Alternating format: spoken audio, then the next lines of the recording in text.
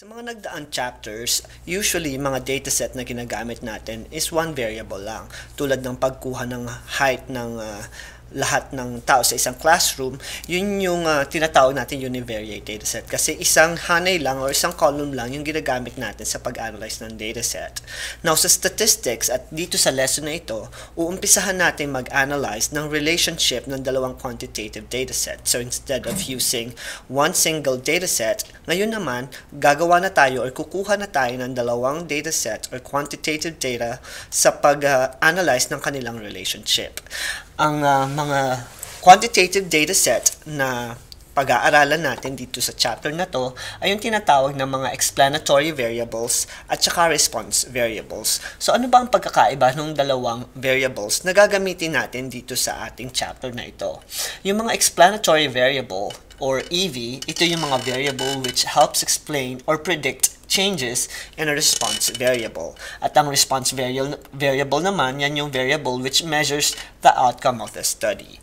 Now, sa statistics, pwede nating ihalin tulad yung mga explanatory variables sa mga independent variables or variable x sa algebra. At yung response variable naman, yan yung mga y variables o yung mga dependent variables na familiar tayo sa mga algebra lessons natin. Ang kaibahan nga lang kung bakit hindi natin ginagamit yung independent at saka dependent variables or values dahil sa statistics meron tayong tinatawag ng mga independent events sa probability. So to avoid confusion, gagamitin natin yung word na explanatory at saka yung response as opposed to independent and dependent. Now, ang unang nyong dapat matutunan sa pag-analyze ng relationship ng dalawang quantitative data ay kung paano nyo ma-identify kung ano ang explanatory variable at kung ano naman ang response variable sa isang experiment. So, ang una natin gagawin ay kung paano natin ma-identify kung ano ang EV or explanatory variable at kung ano naman yung RV or response variable.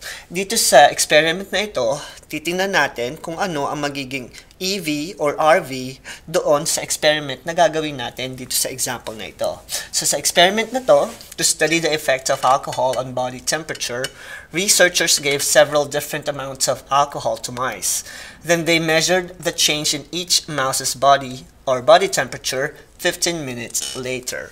Now, ang explanatory variable dito would be the amount of alcohol na binibigay doon sa mga daga at yung response variable naman, yun yung body temperature ng mga daga after 15 minutes ng pag-consume nila noong alcohol dun sa experiment na yan. So, yung explanatory natin o yung EV dito sa experiment na to ay clear. Ito yung amount ng alcohol na binibigay sa mga daga at yung response naman is yung body temperature nila.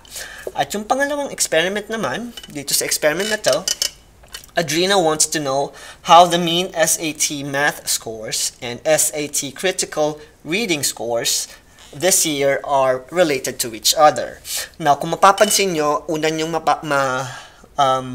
iisip na yung EV or yung RV would be yung results ng math test or scores sa math dito sa SAT at yung critical reading naman will be yung sa RV. Pero dito, kahit meron tayong dalawang quantitative dataset, there's no clear response or explanatory variable in this experiment kasi hindi natin masasabi kung yung scores niya sa math ay related doon sa scores niya doon sa reading.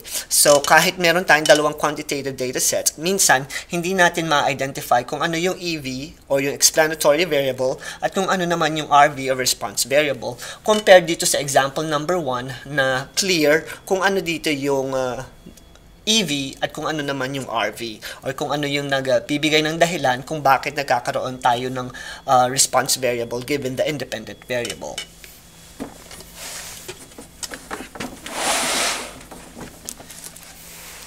Tulad ng mga nagdaang chapter, nakakapag-graph tayo ng mga univariate dataset o yung mga dataset natin na merong isang quantitative data.